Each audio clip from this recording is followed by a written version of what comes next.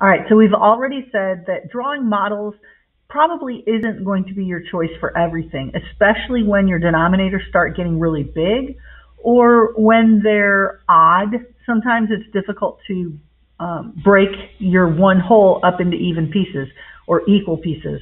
So we have another way that we could look at it.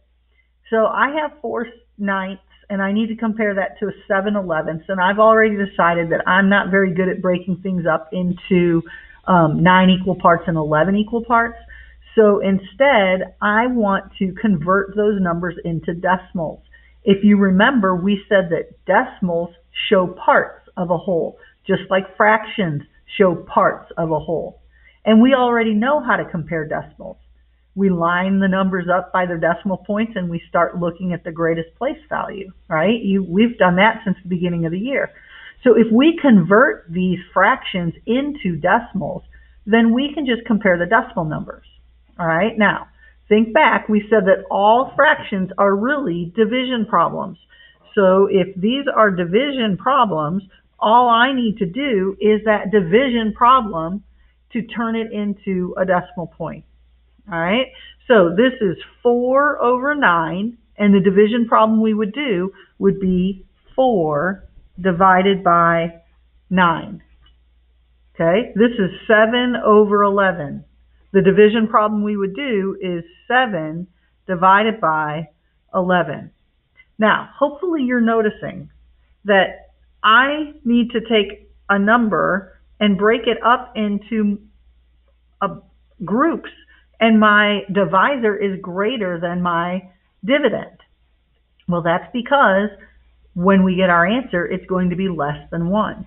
Okay? Now, we did this when we were dividing with decimals. We did this. We said 9 goes into 4. Well, it doesn't go into 4, right? So we needed to put the decimal point there, put a 0 behind, and then bring that decimal point up and now keep working. So how many times does 9 go into 4? Well, that was a 0, but how many times does it go into 40? Well, I know 9 times 4 is 36. And then I would have 4 left over when I subtract. Well, guess what I'm going to do? I'm going to put another 0 and bring it down. And I'm going to say, how many times does 9 go into 40? Well, that's going to be 4 again. And remember, when it repeats like this, we have a repeating decimal, and we can just put a bar over it and say, hey, that's going to go on forever, right? Okay, so I have 0.44. I need to know what this is to see if I can compare it.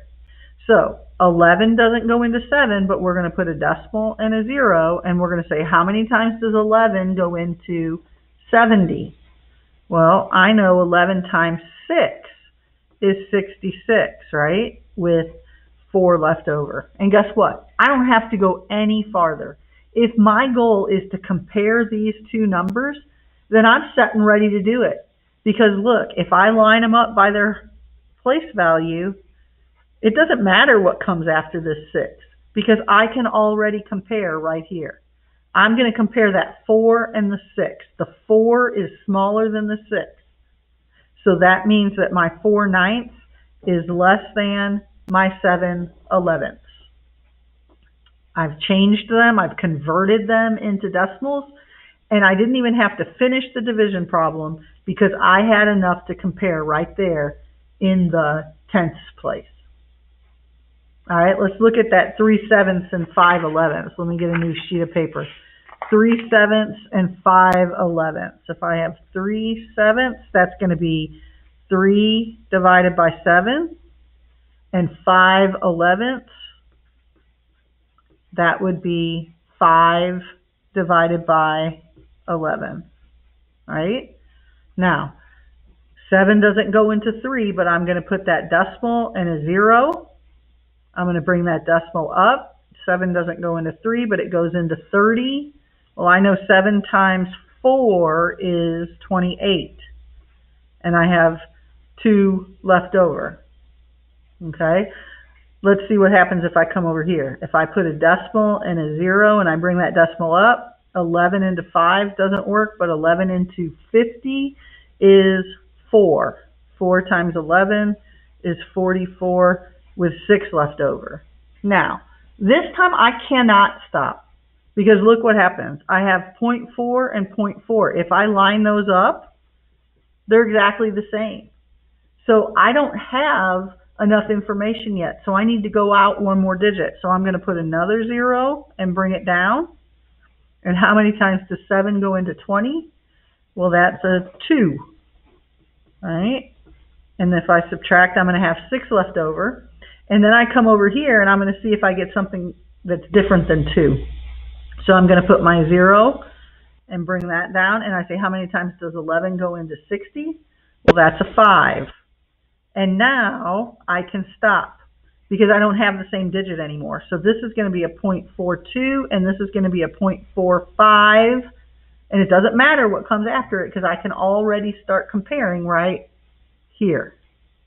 2 is less than 5.